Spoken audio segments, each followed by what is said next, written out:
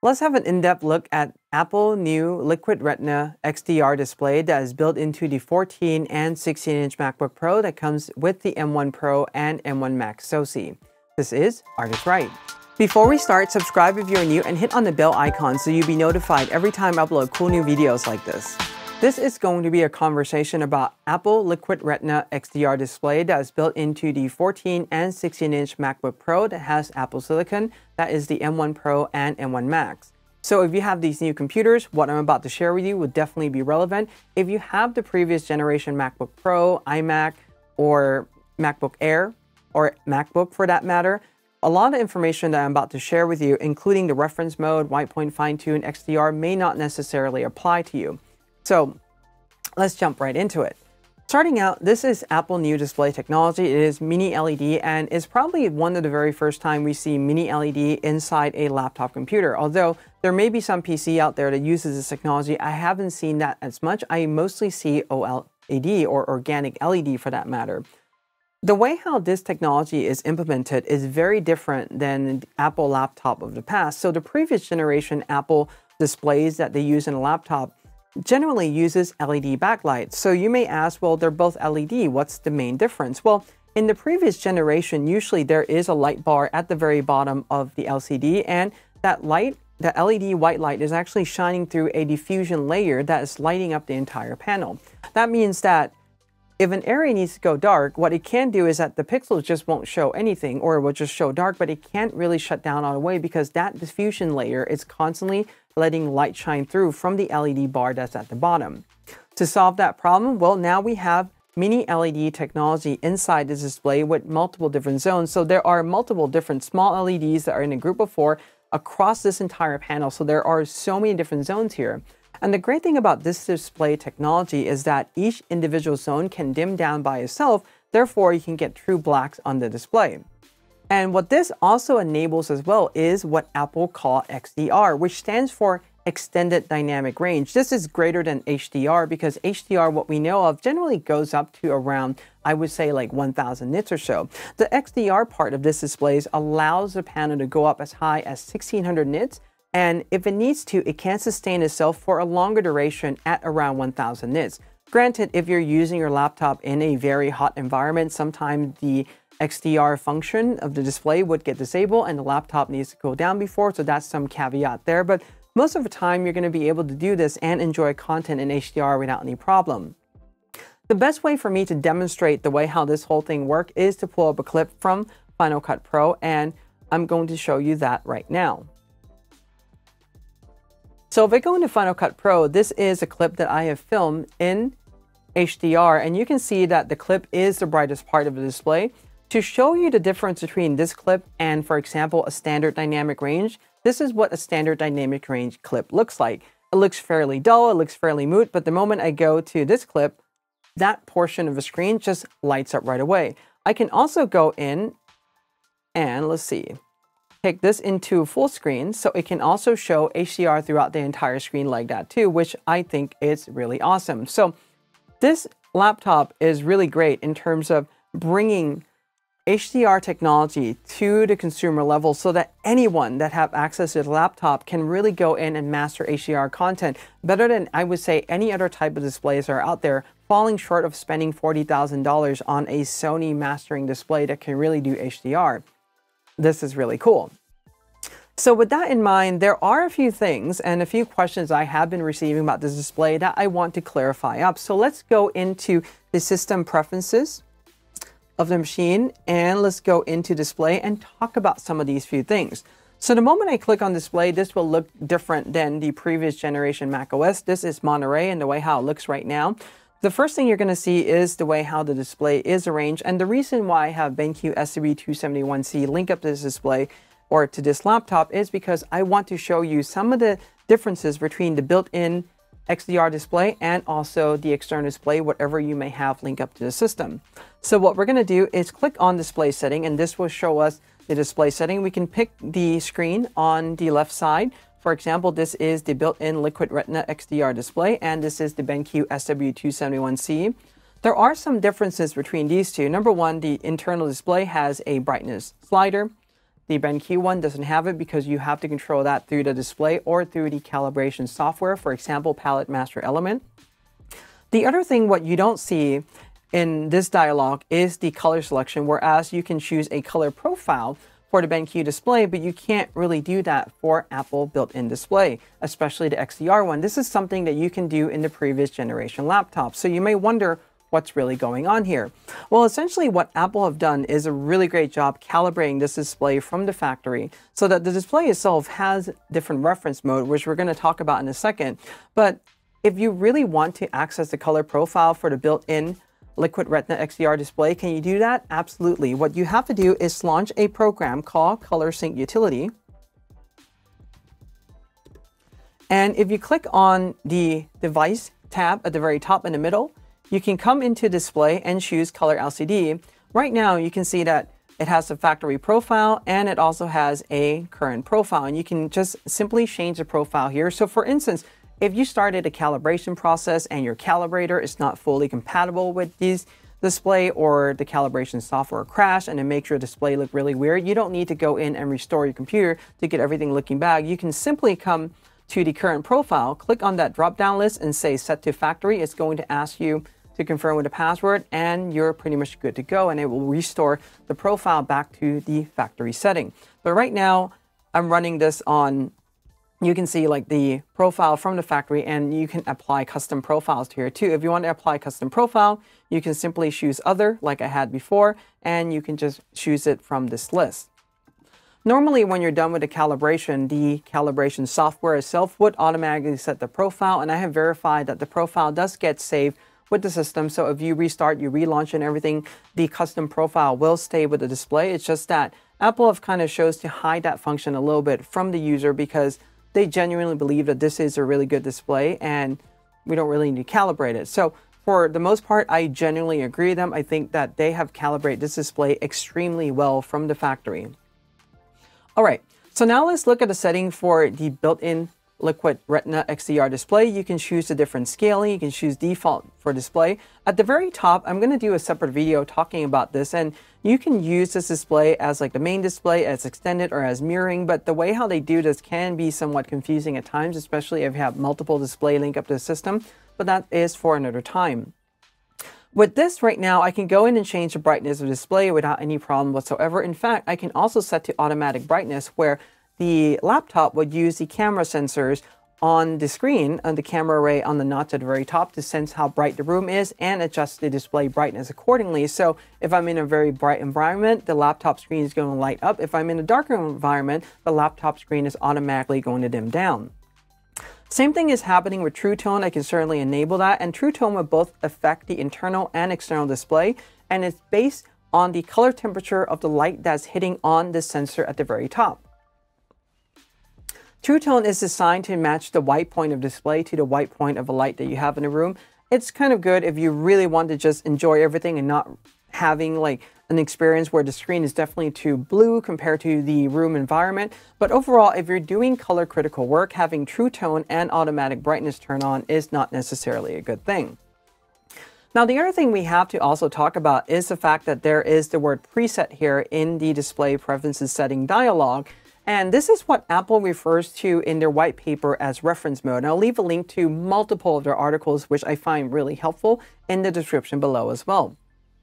But essentially in the preset mode, there are different modes that you can set, and there are some that are already preset from Apple by default, and you can choose those. So what I want to do is break these down a little bit and talk about each of these settings and how it behaves. So let's start out with these first top two, which is on the very top, and there you can see there's a line demarcation separating the top two to the rest of these modes. So these top two modes are just pretty much the way how your display would behave in the previous generation MacBook Pro, meaning that you can go in and enable True Tone, you can automatically adjust brightness.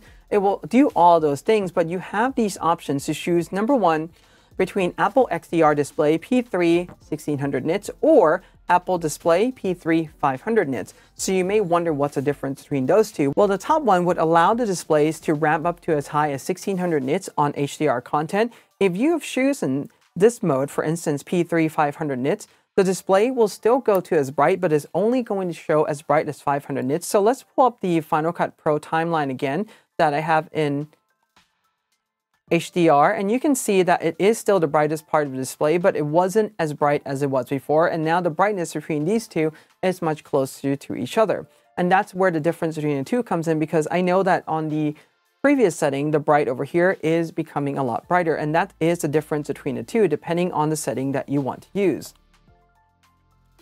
Let's minimize Final Cut Pro. The other thing that you need to note about these two settings in general is that even if you choose Apple XDR display, the max amount of brightness that you can put your system through with something like this is still 500 nits. You can't push the system beyond the 500 nits unless you have a program or a calibrator program that can really trigger the laptop or the firmware on the laptop so that it ramps the screen up to the 1000 or the 1600 nits, or you have an HDR content, whether that be from Final Cut Pro that you're editing, from YouTube or any other source you're streaming, or Apple TV for that matter, then you can go to the nits point that exceeds the 500. So even in the XDR mode, the maximum that you can put your system through manually, it's going to be 500 nits, and I have done an extensive test on this. So between these two modes, the max brightness as we bring them up are exactly the same. It's just that these two modes allows you to really go in and choose whether you want the HDR to really ramp up really high or not. And sometimes you may not want the HDR to ramp up all the way, because when it does, I mean, the bright becomes extremely white, and if you're in a dark room, your eyes can somewhat hurt. And sometimes limiting that is a good idea. And as I mentioned, with these two modes at the very top, you will see the automatic adjust brightness and True Tone is enabled, allowing you to manually adjust the brightness of the display as you would have done before. Below that are the preset modes that come from the factory, or the preset reference mode, and they have different modes that you can choose from. For example, all of these modes correspond to a different luminance point or different brightness, and these are predefined from Apple. But it doesn't mean that you are locked into them. You can certainly go in and change this according to what you need. So for instance, a lot of times I'm a photographer, but what they have done for photography is they set the display to, I believe, like around 160 nits, which for the most part, when I'm doing the editing, I think that is too bright. So what I generally like to do is have my display even darker, as you're seeing right now, is even dimmer than what Apple have set. So what you can simply do in this mode is go in and change and customize the brightness of the display. And if you need to run a calibration or find a custom luminance for the display, the best way to do it is use these preset mode and create a custom one. So what we're going to do is scroll down to the very bottom and click on Customize Preset. When you want to customize preset, there's a whole bunch of things from the list, and you can choose the one that you want to start out with. So for instance, if you do a lot of video, for instance, and you do HD video, you want to use BT709 and BT1886 at the camera curve, you can just highlight that and click on plus. And what it's going to do is take that setting as a template, and you can go in and customize all the settings in here. I'm going to show you how to customize a setting for photography. So what I'm going to do is I'm going to select photography, and I will click on plus, and it will say to copy at the very end there. What I would do in this situation is I would just type in the name. For example, I will put down L, like 100, and this would stand for Luminance 100. And you can go in and choose a different color gamut. So you can choose between P3, Rec 709, sRGB, the PAL color space, and also NTSC. What I will tell you right now is that between testing, choosing between P3 and Rec 709 sRGB, the color gamut is pretty much about the same, so it doesn't really cap the color gamut in any way at all. And most of the time, what I would recommend is just stick with P3, even though you want to work in sRGB, because there's really no point, because it doesn't really change the gamut of the display, even with calibration. And I've done some tests on that. The white point you can choose between D65, D50, or you can also enter a custom white point in using the XY coordinate as well. That is certainly something that you can do. I'll leave this at D65. And the next option you have is the Sdr Transfer Function. Right now, this says pure power. Essentially, this is what is called a gamma curve, and you can choose BT1886, or you can use pure power, and this is using gamma 2.2. You can use Apple System Boost, enable HDR content. Right now, I don't have that enabled, but I can certainly do that. And if I do that, it will ask me like, hey, how bright do I want the display to be in HDR? And you can set the amount of luminance you want. You can type in 1600 nits and have it go up all the way, or 1000, depending on what you want to do. I'm not going to have that set. And SDR, this is the luminance for the standard dynamic range. I'm going to type in 100. And once you do that, you click on Save Preset. Right now, we're in the preset mode. When we're in the preset mode, you're going to notice a few things that's happening. Number one, automatic adjust brightness and the brightness slider is pretty much locked out in general. If you try to use the key, you will see that the lock does come up. This is pretty much the set brightness mode when you're doing color critical work, when you want the display luminance not to change at all based on the environment.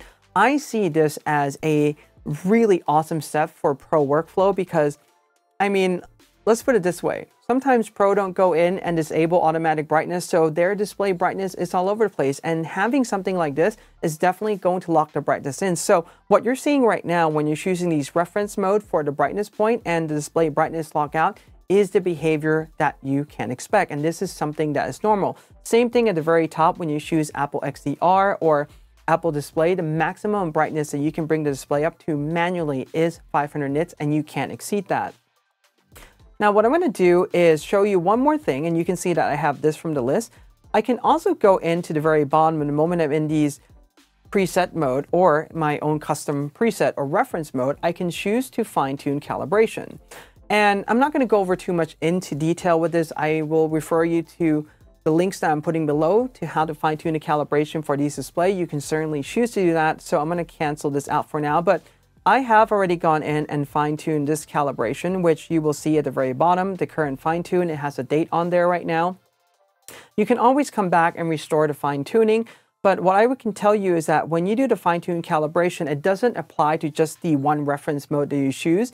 It applies to any of the reference mode that you go into. So, for instance, if I go into HDTV, that fine-tune calibration is still being applied to this mode. So once you have done a fine-tune calibration, it does it to the entire display panel in all of the color or the reference mode that you choose. So that's something to note about this setting in general.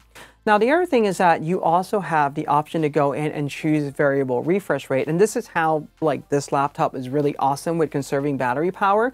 But you can also go in and choose a fixed refresh rate as well. So if you want the display to refresh 60 times per second, you can certainly do that. What ProMotion does is that it allows the display to refresh as fast as 120 Hertz. That is 120 times per second. And it can go down to as low as 20 times per second or 20 Hertz, which right now, because I'm displaying a lot of static image, it's probably doing a 20 Hertz right now because there's not a lot of changes on the display, and it doesn't always need to redraw and refresh those settings.